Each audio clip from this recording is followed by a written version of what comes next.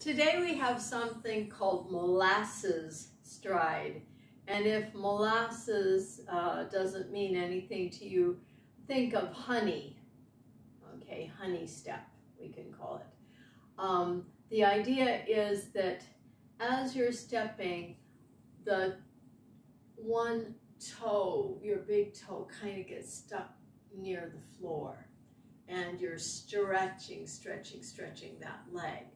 So it's a traveling step, it's a perimeter step. So it's 1 and 2, hold that toe close to the floor. 1 and 2, hold that toe.